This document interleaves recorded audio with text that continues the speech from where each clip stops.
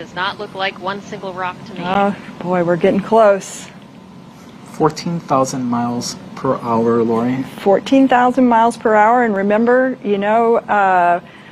45 minutes ago, 55 minutes ago, we couldn't even resolve this object in space. And now we are, you can see us zeroing in right on target.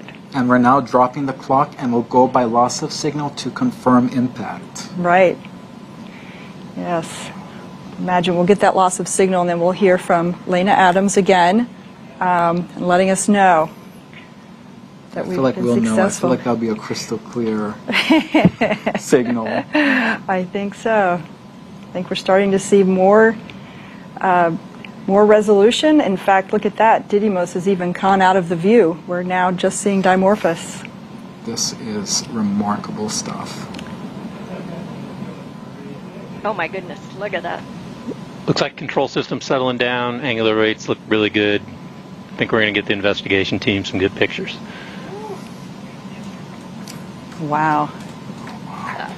No, come on, we can do better than that.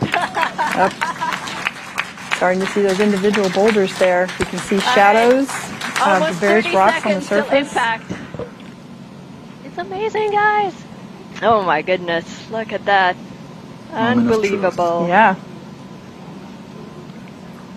Looks to me like we're headed straight in.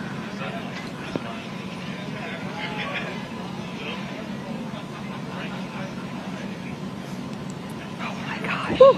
Oh wow. Yeah. Oh my goodness. 8, 7, 6, 5, 4, 3, 2, 1. Oh my gosh. Oh wow.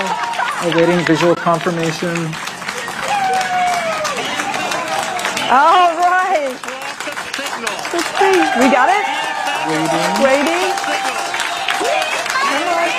And we have impact. A giant leap for humanity in the name of planetary defense. Woo. Fantastic. Oh, fantastic. Oh.